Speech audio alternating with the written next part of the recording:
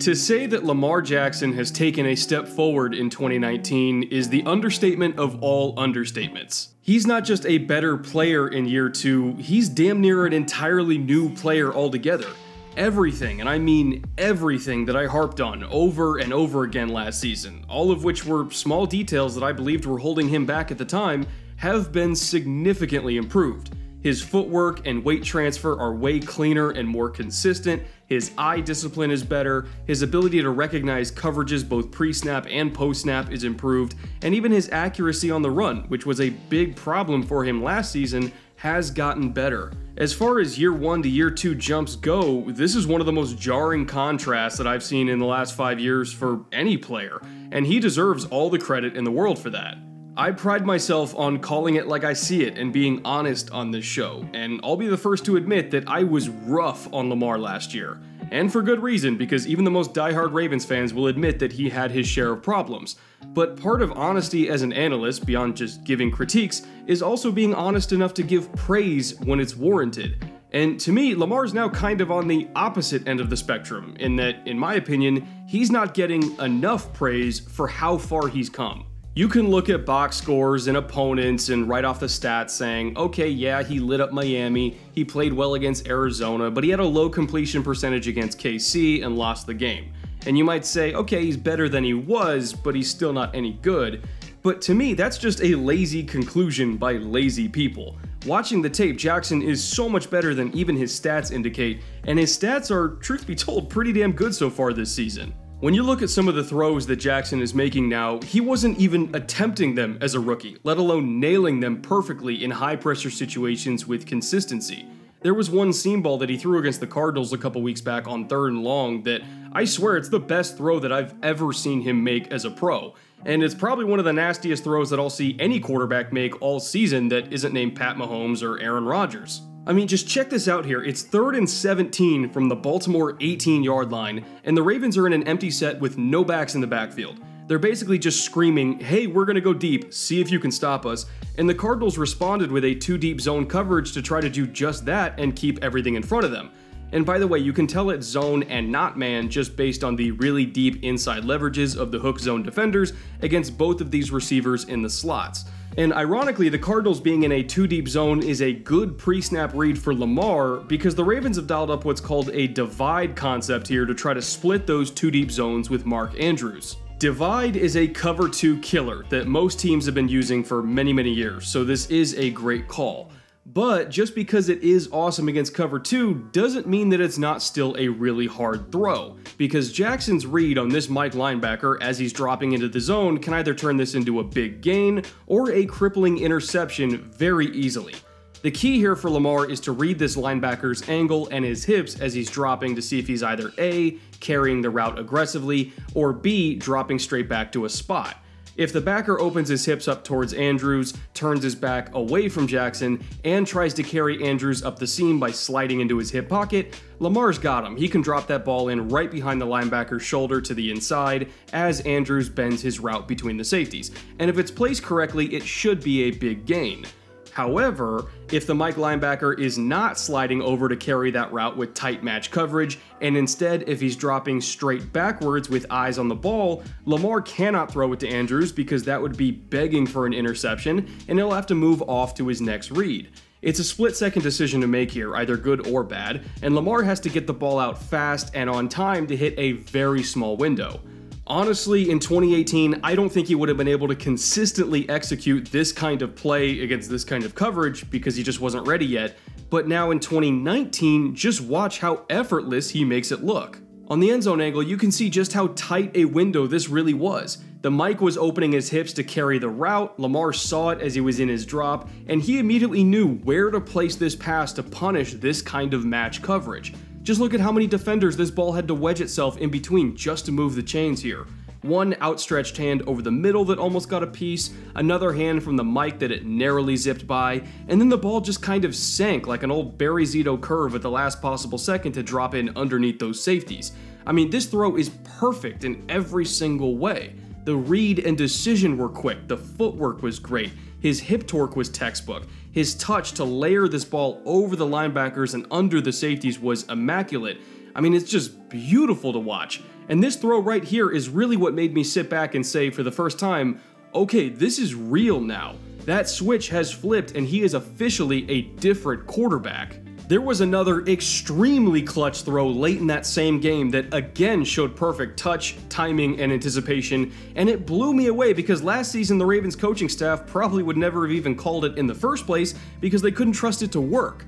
Let's walk through it step by step because it really is worth seeing just how deadly Lamar's arm can be now.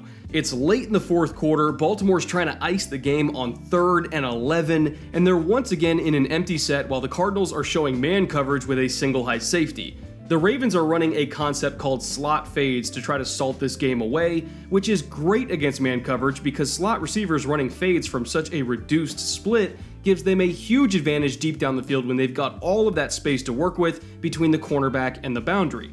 The more room they have, the easier it is for them to hold that DB inside on the route and then drift off outside underneath the ball at the last possible second to create separation. And when you also factor in that Marquise Brown runs a legit low 4.3 40 and can track a deep ball just as well as his cousin Antonio, you have yourself a recipe for a huge play before the ball is even snapped. Lamar knows where he's going with the play from the jump. It's the easiest decision he made all day. But I just want to show you the arc that he puts on this thing to drop it right over Brown's shoulder on the boundary, again, in the only spot where the DB could not reach it despite being in really tight trail technique all the way through the route. It's one thing to throw a deep ball with velocity, but trajectory and timing are just as important. You've got to be able to drop that ball in a tiny little breadbasket of a target 40 yards down the field, because if you cannot throw it at that trajectory and accurately to get around the reach of a defender, you've basically got no shot of ever completing this kind of pass. This was just a pure ice-cold throw by Jackson, and it could not have been placed any better. To me, it's a perfect example of how he's really learned to put air under the ball to get the right trajectory when he's given those crucial one-on-one opportunities outside. That being said though, on some throws you do not want to put air under the ball and you do not want it hanging up there for that long because it's just begging to be picked off by a safety. And in those instances, that's where arm strength really becomes important because your only option is to just drive the ball as hard as you can to a really tight spot while also maintaining accuracy. On those kinds of throws, that's where I think Lamar displays his pure arm talent the most. We've seen him layer it in between defenders over the middle so far, we've seen him drop it in the bucket over the shoulder outside, but to see him really show off his arm by throwing missiles into small windows 30 or 40 yards down the field, that's what gets me excited the most. There was one last week against the Chiefs, which ended up not even being complete because Brown couldn't get his feet down in bounds, but good lord was it a pretty throw off a really great read. The Ravens were running a seam wheel concept out of essentially a bunch close right, except in this case it was off Z motion because they wanted to give Lamar a little pre-snap indicator on if the coverage was man or zone. Tyrann Mathieu did not follow him across the formation, by the way, so it was pretty clearly zone based on that pre-snap look. But here's the thing, just because it's zone doesn't mean that you know exactly how the zones are going to be played. Every team plays zones a little bit differently in terms of responsibilities and techniques and depths and keys and all that, so sometimes, even when your team has a seam route against cover 3 zone, which should be open, it's not because of how that defense executes their cover 3 assignments. And as a quarterback, you've got to recognize that and adjust your throws accordingly. And that's what Lamar did here, and he did it pretty damn quick. Pay attention to number 21 playing his deep third zone. That's Bashaud Breeland. His positioning here in that zone is called splitting, and some teams do this to take away route combinations that either exploit the seams or routes that try to flood him deep and clear him out of the way for a big play to someone else underneath. He is splitting himself in between the number 1 and the number 2 receivers to this side of the field, not overly committing to either one yet, because he knows that if he stays too far to the inside to take away that seam ball, the boundary can be easily exploited with an uncontested go route.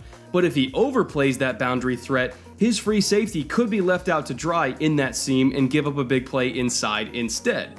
So he's splitting the routes to give himself the best possible chance to make a play on the ball if it's thrown deep, no matter where it's thrown, and that creates a very peculiar challenge for Lamar Jackson. As he throws this ball, he needs to drop it over the top of the cornerback's recovery angle to make sure he can't adjust to it and undercut it for a pick. But as he's putting it over the top, the ball cannot hang too long in the air either, or the free safety will have time to get there and intercept it himself. There is a very small effective window to operate with here, and with this throw being 30 yards down the field, basically all the way from the opposite hash, it's about as difficult and as dangerous as it gets. But difficulty or not, I mean, look at where Lamar puts this thing. Talk about having a howitzer strapped to your shoulder. This could not have possibly been thrown any better with more perfect timing or more perfect placement. It's high and outside so that the corner has no shot to undercut it and make a play. It gets there with velocity so that the free safety can't even get close. All that's missing is for Marquise Brown to just barely tap his feet in bounds so that this can officially be the throw of the week, but he just can't get them down inside the paint after he jumps up high to snag it. He's not a very big receiver, so I suppose that's to be expected, but man, this was a great throw. Completed pass or not, if my quarterback could do that and make that kind of read with that kind of arm talent from that kind of distance, I would be pretty damn excited. Lamar's got every tool in the toolbox now. He can make any kind of throw that you need him to make, which obviously means he's incredibly dangerous. But what's really scary is that he's still not even close to his ceiling and he's already that dangerous. Honestly, my only complaint with him at this point, and trust me, this is the most fixable of complaints, is that on many of his deep balls, he chooses the wrong way to throw the right pass. Again, we've just seen him throw the ball effectively on multiple different trajectories, very accurately mind you, against a variety of different coverages. We know he can make whatever style of throw you need him to make, it's just the actual decision-making process of when to throw what style of ball that needs a little bit of work. He threw 8 deep balls against the Chiefs last week of 20 or more yards, with a few more in between 15 and 20 yards, and on several of those intermediate to deep throws, I saw him make the right read and get the ball out with pretty good timing, but he just put the wrong trajectory on it and didn't give his receivers the best chance to go get it. My number one thing that I want to see Lamar improve on over the course of this season is just not rushing himself to throw missiles down the field when he sees Marquise Brown or Miles Boykin getting winnable one-on-ones outside. And instead, I just want him to stay calm, control that impulse, and put some air under the ball with enough arc to allow those talented receivers to catch up to it and finish the play. It's not about accuracy with him, that's not the problem. The ball is going to the right spot, it's just getting there too early because he's not letting it hang enough when he has room to let it hang. It looks like an overthrow, it looks like he's completely inaccurate and can't hit the broadside of a barn, but trust me, he just has to calm down when he sees a big play opportunity breaking open down the field. I look back to Carson Wentz throwing a pair of long touchdowns to Deshaun Jackson in week 1, and I think those 2 throws are great teaching tape for a young quarterback like Lamar who has a similar weapon to Deshaun in Hollywood Brown. He needs to study how Carson throws Jackson open here. When he's starting his throwing motion, Deshaun still has about 3 yards to go before he even clears the coverage, but Wentz puts so much air under this ball and leaves it so far out in front of him that it gives Jackson time to track it all the way to the goal line, adjust to its angle, and bring it in for the score. This right here is what Lamar needs to do when he's got those one-on-ones with Hollywood and no safety in sight to punish a ball that hangs in the air. Throw it up, throw it deep, and give Brown that time to get there and pay it off. If he just makes that one little adjustment to his game and fixes one of the only real holes he's got left, besides I guess falling for trap coverages every now and then like a lot of other young quarterbacks do, then I mean truthfully I don't know what the hell defenses would do to stop that offense. Statistically speaking, Lamar's deep ball has been terribly inconsistent this year, especially when compared to more efficient deep ball throwers like Mahomes and Wilson.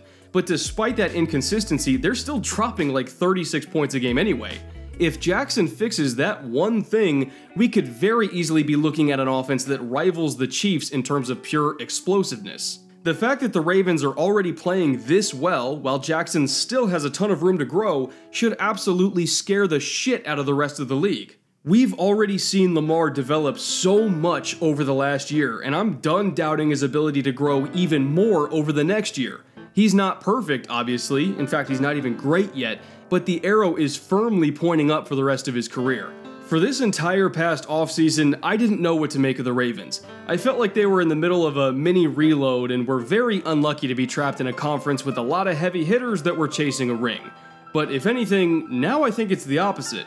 The Baltimore Ravens are not one of the prey of the AFC, they're one of the predators. And after all of this, if you still don't believe that, well, come find me after they eat your team alive.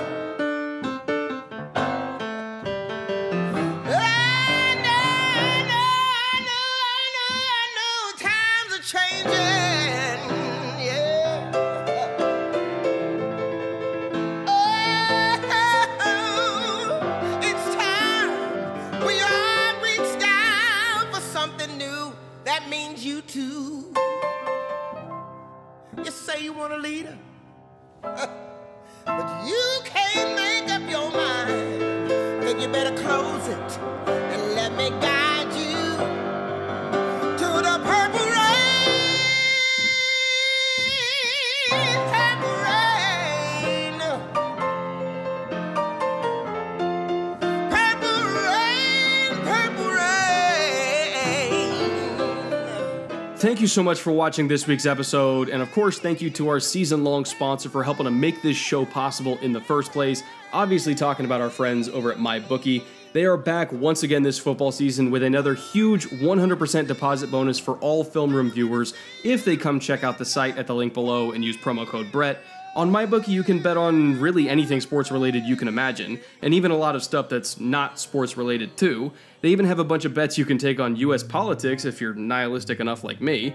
Impeachment before 2020 elections is sitting at plus 300 right now, by the way. That's pretty spicy, just saying. But yeah, MyBookie is awesome. You can bet on anything, like I said. Maybe if you're thinking about dipping your toe into the waters of sports betting this season and staying away from politics, perhaps making a little $20 bet on the Ravens to win the Super Bowl, which would pay out $400 as of today. It's not bad odds, to be honest, and pretty good payout for 20 bucks. So come check it out. Again, just click on that link in the description with promo code Brett, grab your double deposit bonus, and start having some fun. As for me, I should be back tomorrow with another detailed picks against the spread breakdown for some game that I haven't decided on looking at yet, but I will do that probably today. And I'll have another probably on Saturday, maybe as late as Monday morning, another Film Room episode coming out as well. Depends on how quickly I can finish it. And then we've got another Film Room again coming out on its usual Thursday or Friday slot next week. So lots of stuff coming your way. Stick around because I think you're all going to like it a lot. And until then, later.